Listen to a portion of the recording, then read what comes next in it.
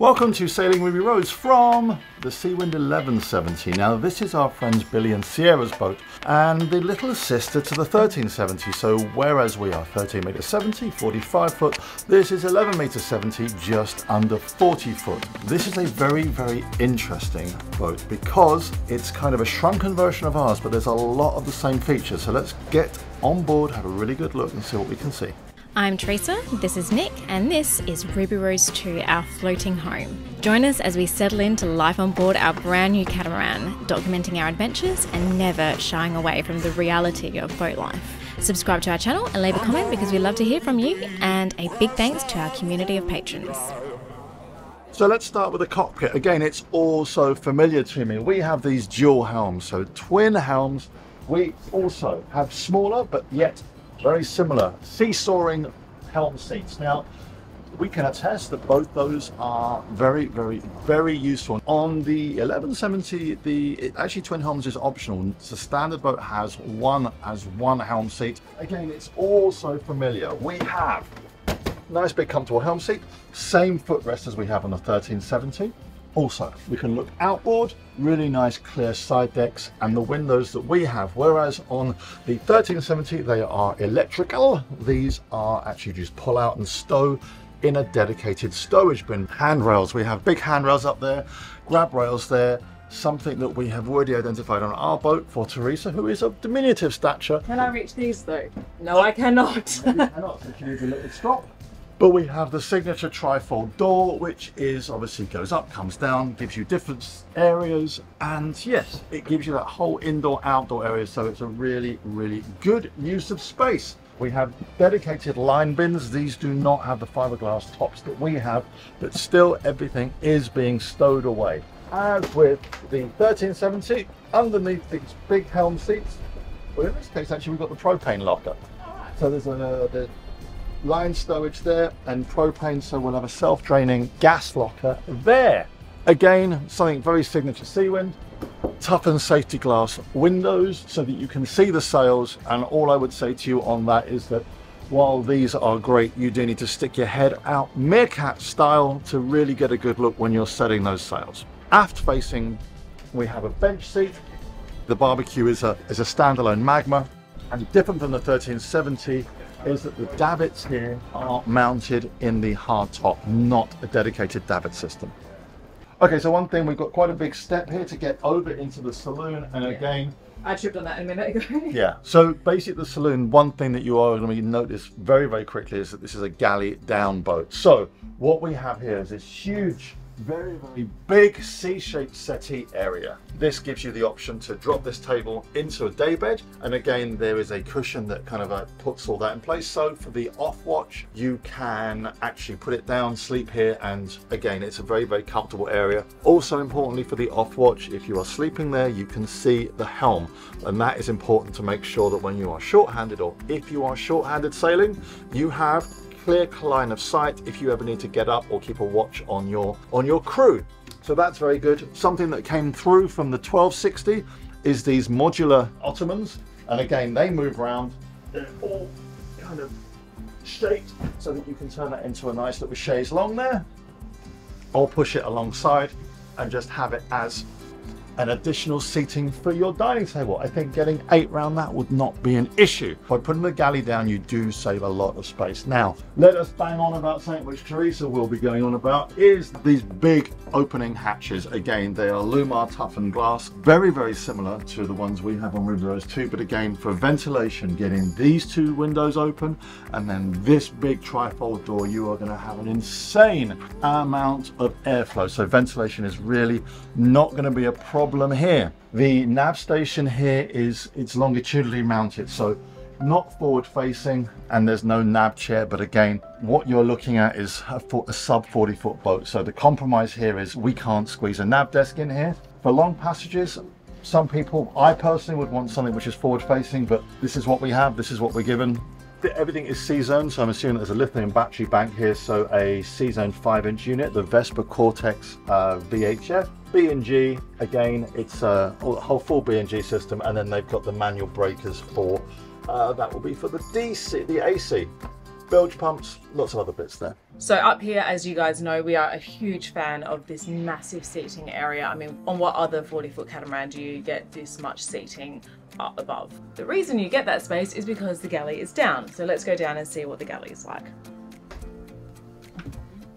This galley, I'm going to go ahead and say I think it's bigger than our galley on this 1370. It is huge and keep in mind that this is a sub 40-foot catamaran. This is a really, really large galley. We've got a lot of bench space. We've got a fridge here. We've got loads of storage below, you know, cupboards and shelves. We've got drawers. And we've also got these upper cabinets, which of course we don't have on the 1370. And some extra storage along here. So loads and loads of storage, and we haven't even talked about the storage here, which is where I think they keep their crockery. This looks like a freezer. Yes, big freezer. Double sink, gas stove, I think a gas oven as well.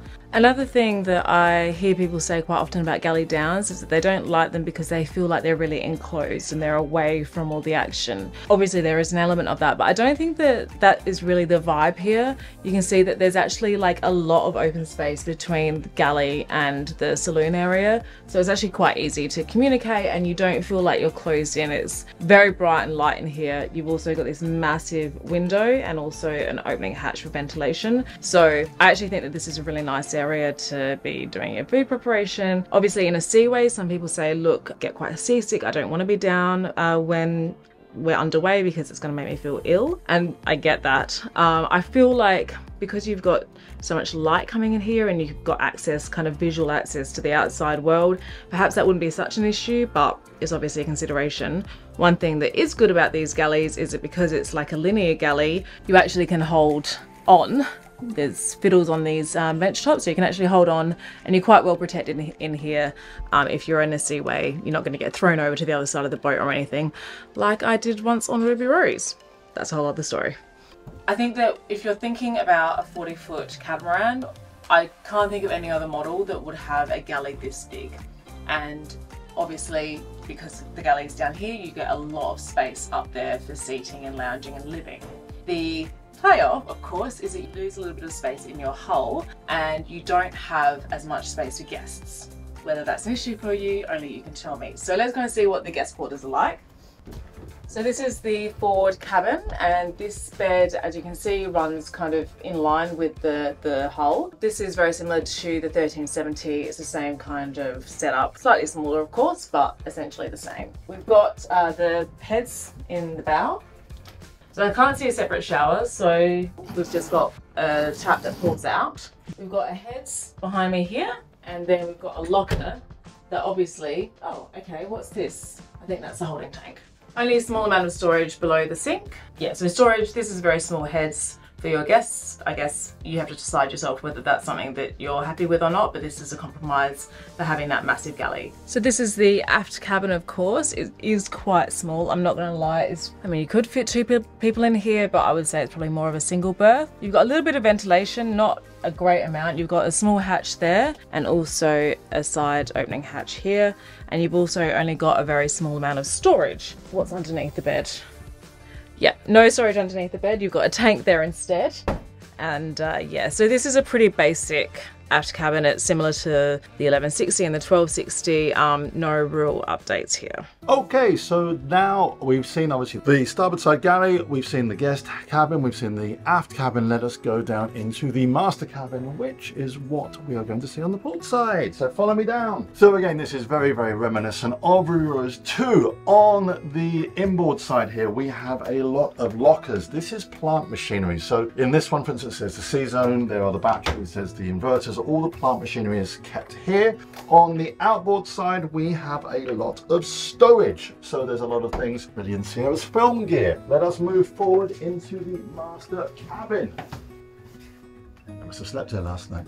So again, we've got this big kind of transverse mounted bed, which is over the bridge deck, very, very similar to our own boat. There is a hatch up there and a hatch up there. So we've got two opening hatches, lots of ventilation, lovely shades down here. And again, really nice area. It's very, very reminiscent of our own boat, possibly a little bit lower. The boat is smaller, so there's not as much of a leap to get up into your bed. Moving forward again, we have stowage and then a hanging locker. And again, that hatch up there gives you a lot of ventilation because Seawind's hatches are all forward facing. So what you do get is a lot of air coming through. One final thing I do want to show you, I want us to move into the aft heads and let us go and have a look at that. Okay, so aft heads. Again, we have a full standing shower cubicle here. The water maker controls are actually in the tank. That's an old one. We have electric flushing heads there, a lovely integrated sink, and one opening hatch. It's a compact bathroom. I think they call it Bijou. Can someone in America please tell me where you get your amazing bath mats? We have found that the USA does some things better than any other country in the world, and bath mats are definitely one of them. But I do want to show you the deck because the deck is something I think you really do want to see. Okay, so the deck of the 1170, it's almost identical to our boat. It looks the same, like the layout is identical. So we've got two princess seats over there. Viewing seats are great. We have full flush mounted hatches and the very curved jib track. If you look at our other reviews, like to maximize sail performance of that jib, you need a curved jib track. Big storage lockers here, so you've got storage lockers for your lines, the windlass, and there will be a central locker here. Oh, there's a windlass in there. So they've got that big locker there. All of Billy's kiteboarding gear. So sail plan, we've obviously got the jib there, the blade jib, 95% jib, followed by the screecher, again really important for light airs, and on top of that, after that, we have the carbon fiber bowsprit for taking the big asymmetric. Looking back at the coach roof, again, lots of capacity for solar, all done in that two-tone grey, and that gives you a lot of really easy access to the mast, for sail handling, for sail tidying and the like. So let's just see how easy that is to get up. So yeah, one step to get up. Really, really nice. Very reminiscent of what we have in Thailand. So what did you think? Seawind 1170, smaller version of ours or a craft in its own right? I personally think under 40 foot, difficult to beat this. Performance, space, and good build quality. Leave us your comments down below. Obviously we are biased because we are working with Seawind, but let us know what you think, but also give us a like, give us a thumbs up. We're going to be doing a few more cat reviews. The last cat reviews we did were in 2020, before COVID. A lot more has come onto the market now and you've been asking for them. So you're going to get a few of these sprinkled into our canon of work. Anyway, we'll see you again next week. Take care. Goodbye.